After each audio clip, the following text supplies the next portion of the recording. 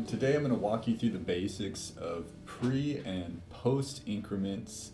We're going to start with a bit of sample code that may look familiar from our last video. This is the basic sort of layout for C++ code. We have our function here. We might as well save this as something else this time. I'll call this sample2.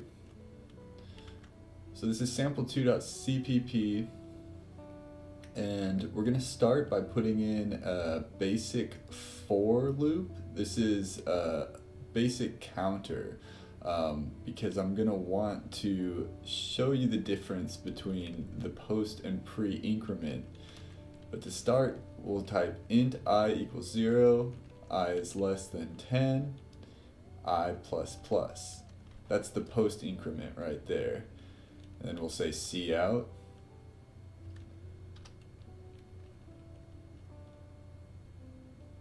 And we'll just leave this blank for now, or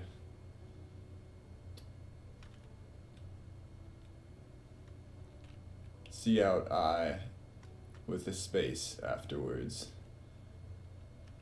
So then we'll compile this code using cl/EHSC sample2.cpp, and then call sample2 to run it, and it counts from 0 to 9. Again, we start at 0. So I don't like the way this looks. I want to break it up in lines, so I'll add that end line function to pretty it up a little bit. We'll compile again, we'll run sample2, and there we go. That's pretty basic counting for loop.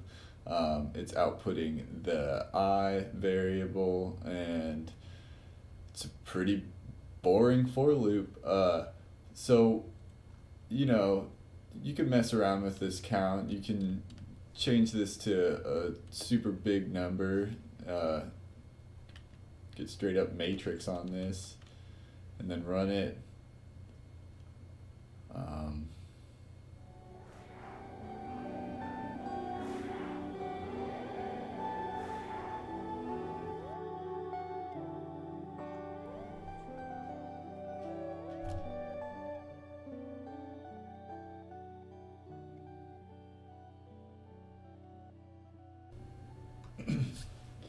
So yeah, don't do that unless you're interested. I mean, there's nothing that can really go wrong. So just to check, alright, the code is back to normal. It's doing its counting thing.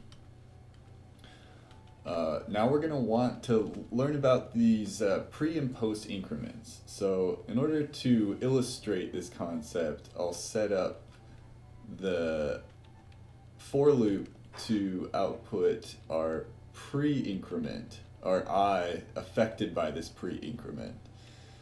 And then when we go to run the program again, we can see it's outputting, counting every odd number, it looks like.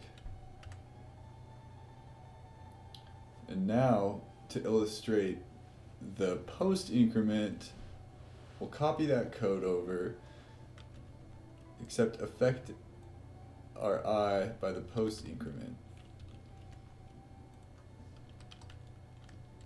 Clear the screen, recompile the code, and run sample2. Alright, so notice the pre-increment and the post-increment output different numbers. This is because the pre-increment increments the value of a variable before using it in an expression, whereas the post-increment increments the value of a variable after executing the expression completely in which the post-increment is used. So I want you to look at the output of this and think of all the situations in which pre-increment and a post-increment could be useful to the logic of your code. Or you could just mess around with it. Put some weird numbers in, see what happens. And keep at it. All this stuff will be making sense in no time.